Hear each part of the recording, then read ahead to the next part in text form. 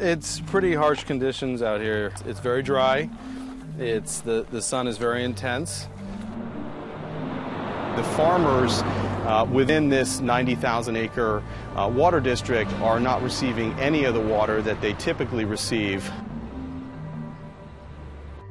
Thousands of acres of farmland are being fallowed because there just isn't enough fresh water. Even if the drought ended tomorrow, we still need to think and still need to plan long-term for where we're going to get additional fresh water in California.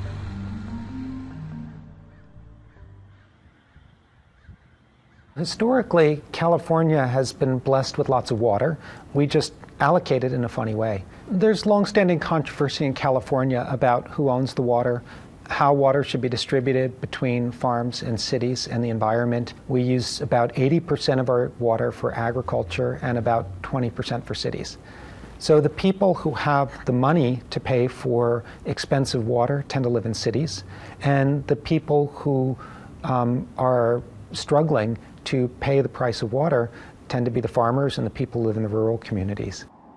It was Mark Twain that said, right, alcohol's for drinking, water's for fighting. The city needs the farmer, but the city also needs water.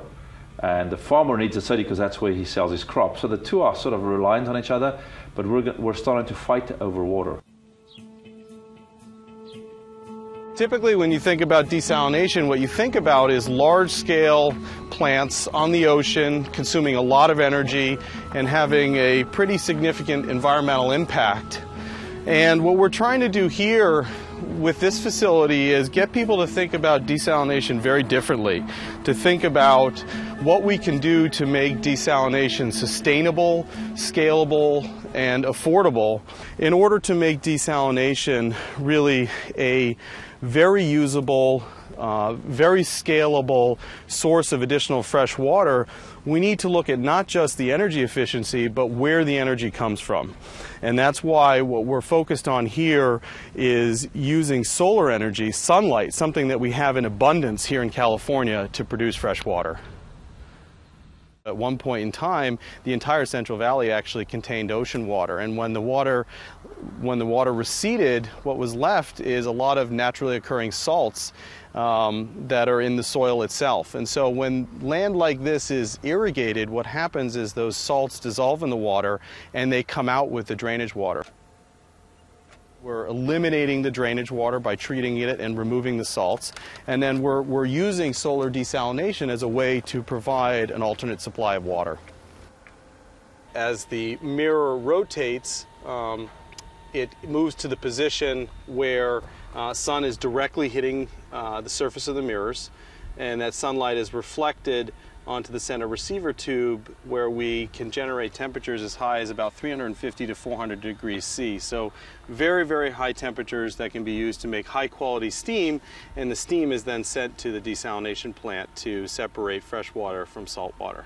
We're capturing the steam and condensing it, and that becomes the product water. And then the concentrate, the brine, will actually move from the first stage to the second stage to the third stage. And as it moves through the system, it becomes more and more concentrated until at the end, it's so highly concentrated that the salts actually come out of solution and form solids at the bottom on their own. Long term, our population's growing. A couple of years of no snowpack, and if we skip an El Nino, we're in serious trouble. So you either have to desalinate along the coast, or you have to desalinate inland, or you have to reuse. It's not so far-fetched to think about cities in the United States running out of water. The real shame would be if California got itself in that situation, because we have more than enough water for our cities.